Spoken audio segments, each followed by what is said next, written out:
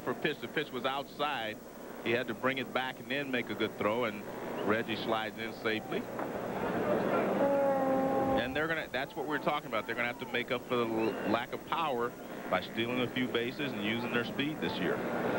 2-0 to Gwynn, who's awfully tough with a man in scoring position. And Kyle misses low, 3-0.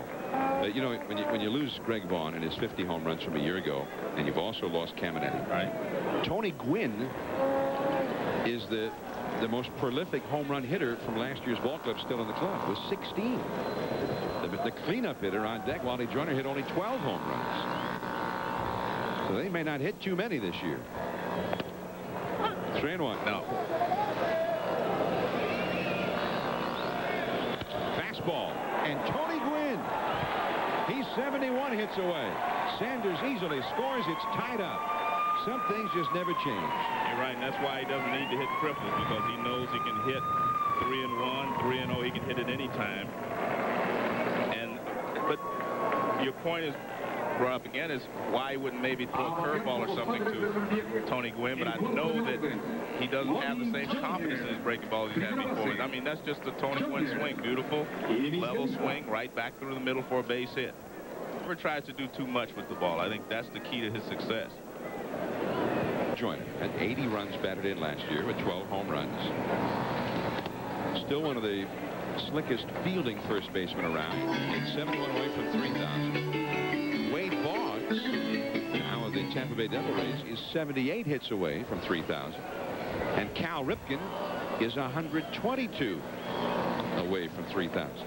We may have 3 guys for the first time reach 3,000 in the same year.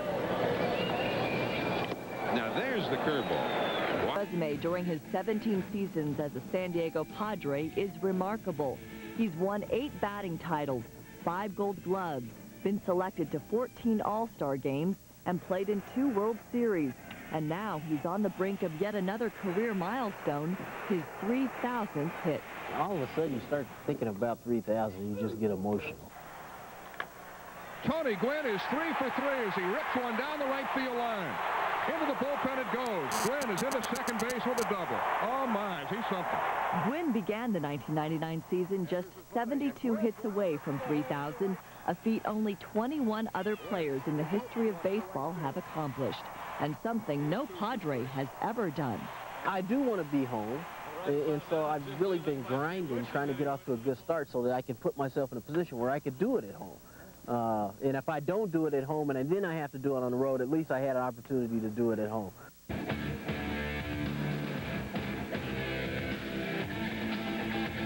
There's a lot of guessing and projecting about where and when Gwynn will get number 3,000. 2,500 came September 14th, 1996 in Cincinnati, and Tony got a standing ovation even there. One of the greatest hitters of our generation gets a standing ovation at Riverfront Stadium. Career hit number 2,500. Next on the stock list, 3,000. And after that, the Hall of Fame. Tipping his hat to the fans. And while his hits are his professional calling card, this business of 3,000 is intensely personal and evokes memories of his late father. I wish my dad could be here to see it. My mom will be there to see it, and she's all psyched. She's making plans, you know, like where I have to go and all that. And, you know, for me, it's always been just going out there and doing what I do. During the last 5 seasons, Gwynn has led the major leagues in nearly every hitting category. A career .339 hitter, he currently leads all active players in batting average and base hits.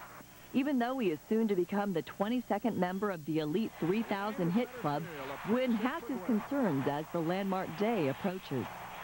I'm concerned about, you know, how you feel. Are you going to be relaxed? Are you going to be able to relax? You can be able to do your normal daily routine? Or is it going to, you know, turn into a circus? I don't know.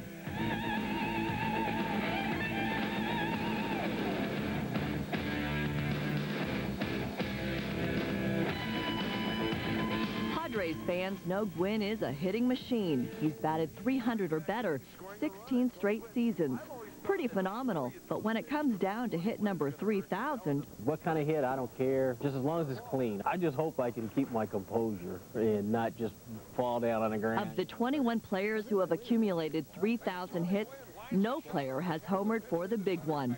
First base coach Davey Lopes is just looking forward to congratulating him. When he does it, it's going to be very exciting. I hope it's a single, so I can be the first one to shake his hand. Fastball is ripped down the right field line. Well, Tony Gwynn takes one more step toward 3,000 hits. Another day, another game. The hits roll on for Mr. Padre, who, more than anything, wants to share the moment with his hometown crowd.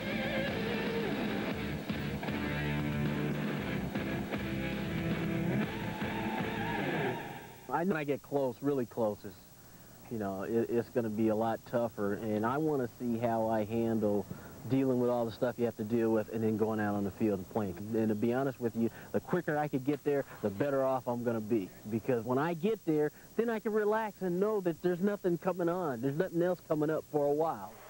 He gets a hold of one, hits it deep to right center field. Brumfield is back to the warning track.